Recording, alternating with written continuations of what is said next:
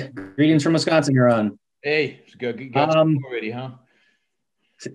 Say it again. Got snow already? Not much. Yeah. It's actually pretty warm here right now for the season.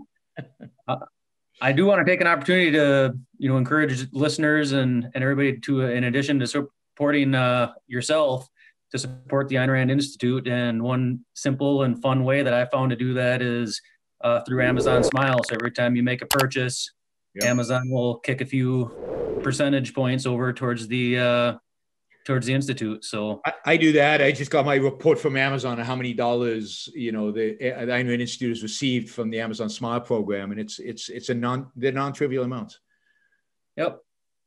So yeah, moving on. I want to talk about I guess music versus lyrics, right? So you get a lot of questions about musicians and songs. Yeah. I know you said you're a fan of Pink Floyd. And I guess when you're having those discussions, are you separating the music from the lyrics? Are you considering both? Does the music take away from the message? Does it add to the message? How are you analyzing that? So the ideal, right? The ideal song, the ideal any kind of vocal musical piece, the lyrics and the music would be completely integrated. They would reinforce one another. If the words are evoking an emotion, the music should evoke a similar emotion, right? And that's great music when you can do both of that. When you can have the words and the music integrated, no matter what the theme, but integrated, then that is, I think, an ideal situation. And that happens. I think Pink Floyd does. I mean, the music is usually pretty depressing and dark, and the lyrics are pretty depressing and dark, right?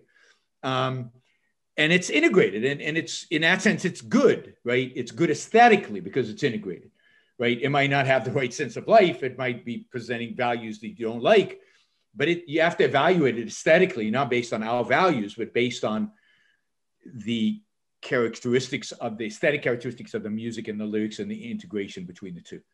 Right? I find I respond much more to music than to lyrics, right? So for example, I listen to a lot of opera. I like knowing what the lyrics are, but I can listen to opera without knowing what the hell she's talking about, right? And I can get, because the music is so emotion evoking, I hope that the lyrics are consistent with that when she's singing, because the emotions are so strong. I listen to I really like bossa nova, which is a Brazilian form of jazz, and so the singing is in Portuguese. I have no idea what they're saying, right? But I find that the music and the emotion that you can express with a voice, when that's another level of integration, right? It's how you use your voice, the lyrics, the music, all of that. I'm very attracted to that. But on the other hand, when I listen to songs from my teen years, particularly in Hebrew, the fact that I understand the words is a value. So, I think you can enjoy different things in different songs. And again, the ideal is when everything is integrated. I just heard the singer Erna Sachs, right? She's a singer, 20s, 30s, 40s, right? Long time ago, 100 years, almost 100 years ago. And she had the most stunning voice I've ever heard. She could do stuff at the top range that I've never heard any singer, opera, non-opera do, right? And it was just enjoyable just listening to her voice. The music was fun. Didn't understand a word she said. She sang in German. But the stuff she was doing with her voice was stunning, just stunning. So I can enjoy different things in different compositions. I don't particularly like Bob Dylan's voice, but I think his voice matches his lyrics and his music quite well. I wouldn't want Bob Dylan singing bossa nova. If you know bossa nova, it's a smooth jazz, right? But for his gritty poetry and the kind of music that comes with it, I think his voice is perfectly integrated. and it's a blend. So I don't know if I'm answering your question. I'm rambling on about my views on this stuff. Yeah, I think you're answering the question pretty well. I thought for me, I wanted it cleared up a little bit. That did seem to me like you kind of focus more on the music than the lyrics, and I figure a lot of the questions you get, Yep. The questioner isn't concerned about the music. They're impressed with the lyrics of Rush more so than the music, perhaps. Maybe, I don't know. And again, I've never really responded to Rush, so I won't comment. But I also look, take Pink Floyd. For those of you who know Pink Floyd, take "Wish You Were Here," right? I mean, or "Shine On Crazy Diamond," either one of those, that album. The words can be interpreted in a way that I understand, right? "I wish you were here." The music is very wishy, right? It's like, what's the term I'm looking for? But it expresses that I miss you, right? It really does express that longing. That's the word, longing, right? That "Wish You Were Here" is reflecting. And it's got this sad, longing, wistful kind of thing to it. So, and I think the music and the lyrics are well integrated. And this is the thing, the lyrics, I don't respond to literature generally, to written word generally, because it's right. I don't respond to literature because it's right? I respond to it because it's beautiful, because it's well communicated, because it projects some intense value. It doesn't even have to be my value.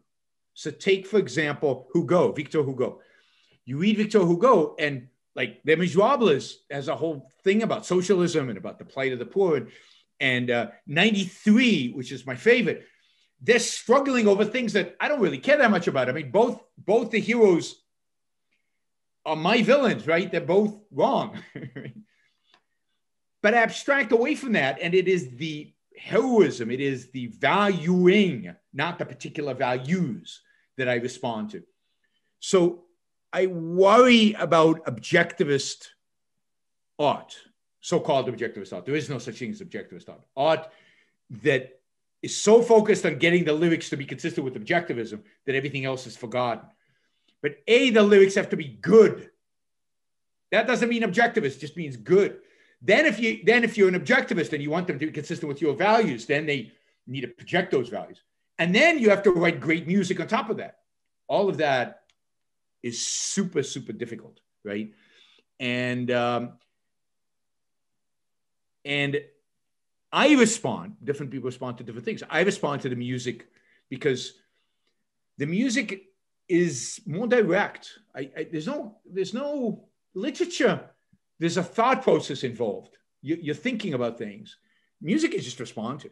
And I find that very easy and in a sense appealing, because I don't have to, okay, does this make sense? Is this true? I just think, is this beautiful, isn't it? That's it, right? There's no cognition involved, which is nice. For art is supposed to appeal to your emotion, and music goes directly to your emotion. And the lyrics, in a sense, get in the way, because now I'm thinking, well, does Bob Dylan really mean that? What does he mean by that? What is going to, and then I've lost the song because I'm trying to analyze his lyrics. Now, when you kind of understand, again, Bob Dylan,